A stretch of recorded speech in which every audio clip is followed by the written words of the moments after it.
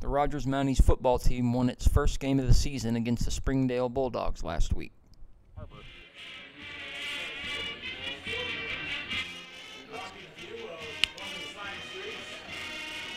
Hunter looking deep, all day to throw, going to the end zone, and it's caught.